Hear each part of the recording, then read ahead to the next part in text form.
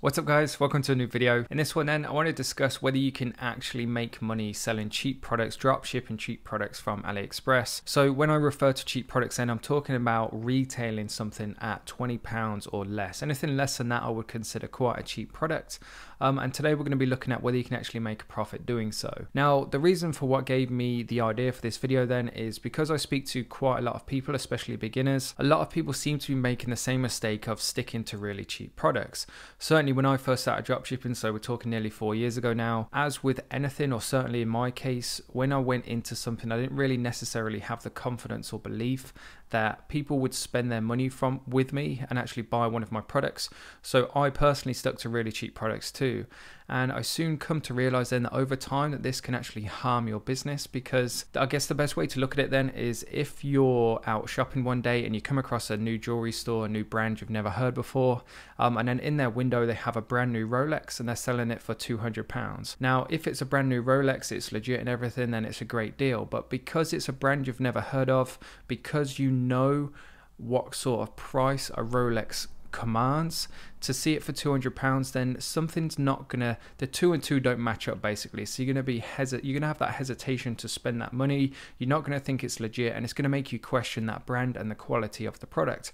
And the same goes for your Shopify store too. If all you have on your Shopify store is a lot of really cheap products under £20, then people immediately, because they don't know your brand, they don't know your name, what you're all about, etc., they're immediately gonna question the quality of your products and the professionalism of your store. So it can harm your brand, it can harm your reputation, and as a result it can harm how much money people spend with you. So in this video then, we're going to be looking at a couple of product examples, breaking down the numbers of just how difficult, finding out how difficult or just how easy it is to sell products in a certain price bracket.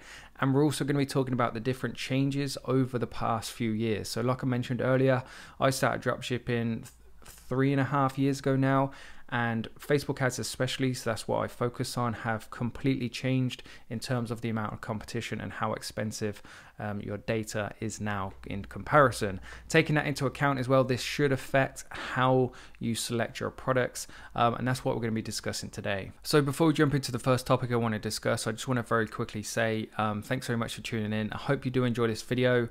If you do, please do make sure you let me know by hitting that like button. I am uploading 4 videos every single week now as well, so if you enjoy the content, please do make sure you subscribe so you don't miss any future videos.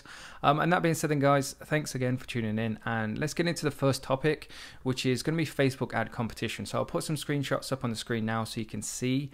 This isn't just my opinion, this is a fact. So when I started advertising back in 2016, there were approximately 3 million people advertising on Facebook.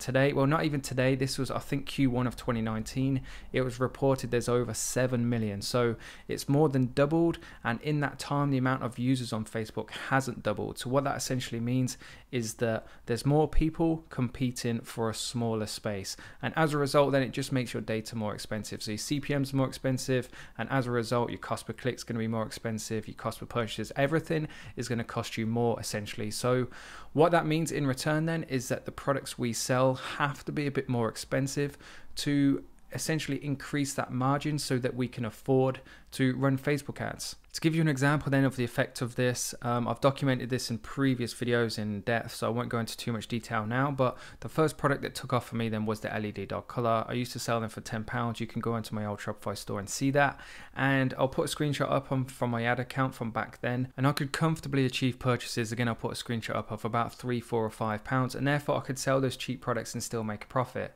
Now a year later then, as summer passed where there wasn't a demand for that product, the next season that came around and I tried to sell them, I just couldn't do it. It changed that much in a year that I had to completely change the version of the product to make it a more quality, expensive product to increase that margin so I could afford to pay up to £10 cost per purchase as well.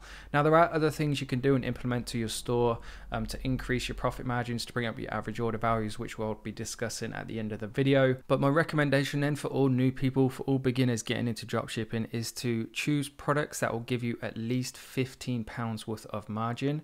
So if a product costs you £5 delivered, that's including delivery, e-pack, etc., then it's a product you need to be able to sell for at least £20, and that will give you enough room then to kind of play around with and hopefully make a profit on the front end as well. And that kind of brings me on to my next point then, which is the perceived value of an item. So essentially what a perceived value is when somebody sees a particular product, then it's of different value to different people. And the cheaper you go with your product range, then the easier it is for people to guess how much an item like that would cost. So for example, then selling the LED dog collars, because there weren't a lot of technology involved, there weren't particularly high quality materials, people could easily look at that and think, that's probably worth about £5–10. I'm going to pay no more than that. Whereas if you have a more expensive item where it might be battery powered, there might be certain different functionalities involved with it, or it could significantly increase the quality of somebody's life or solve a problem, then if it's a valuable problem or it can make somebody's life better, then it doesn't really matter about the material so much, because it's about what it can do for a person. And that is essentially what increases the perceived value of your product. And that is point 2 then. So point number 1 is to try and sell a product that leaves you at least £15 worth of room, just so you have a bit of room to play around with in terms of your marketing spend. And then point 2 is to choose a product that has a high perceived value because of either, number 1, it's got really high quality materials, number 2, it's got a really cool function that would seem expensive to manufacture, number 3, it solves a really big problem for somebody, or number 4, it makes somebody's life easier, so it improves the quality of their life. So it's giving an example then of how difficult it would be essentially to sell a cheap product. Then I want to use the LED dog collar as an example. This is in fact the exact product I used to dropship 3.5 years ago now. We can see it's £1.56 then per collar, that is for the medium size too, with approximately £2 for delivery, which is e-packet. Everything I dropship now is by e-packet, which leaves you at a total cost then of £3.50, give or take a few pence. Now, if you're selling this for £10, that leaves you £6.50 as a marketing cost, and that is just to break even. Even if you can achieve purchases for say £5, that still only leaves you £1.50 profit per order. Plus then out of that, you have to take, for example, the cost of your apps, the cost of your Shopify plan, the cost of any other extras that are involved in this, if whether you have a VA, whatever it could be. Now, if you get to the point where you're doing over 85 grand in revenue in a 12-month period, then you have to take VAT off that too. So that £10 per order comes down to £8, which minus your product cost of £3.50, that leaves you £4.50 that you have to achieve as a cost per purchase just to break even. And that is crazy cheap, and you may be able to achieve that, but me personally, I'm operating at around the £10 mark. So for me, it just isn't plausible. So the key takeaways from this video then are, number 1 is to retail a product that leaves you at least £15 worth of room before you take off your marketing costs. So if a product costs you £5 delivered, make sure that includes delivery cost too.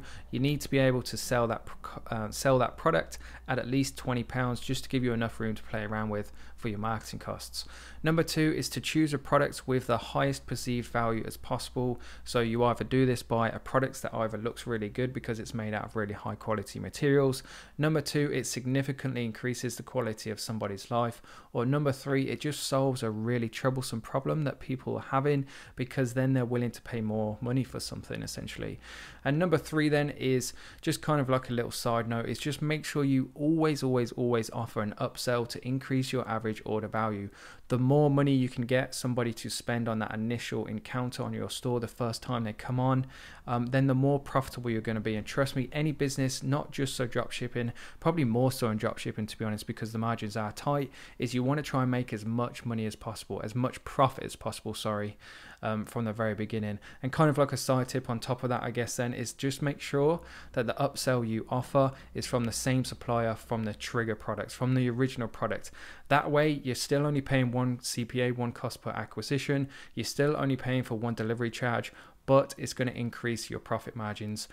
It's going to at least double them if the product is of same price. And that being said then guys, that is it for today's video. I hope it helped you out. I hope it kind of opened your eyes to the kind of products you want to be choosing to put on your store.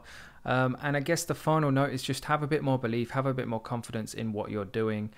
People will buy things if it's the right product and you put it in front of the right audience and you have a professional looking Shopify store. It comes down to kind of like the 3 core elements that you've probably heard me mention before, is you need a good marketing campaign, you need a good product, and you need a good Shopify store. With that being said then guys, thanks again for watching. I hope you enjoyed it.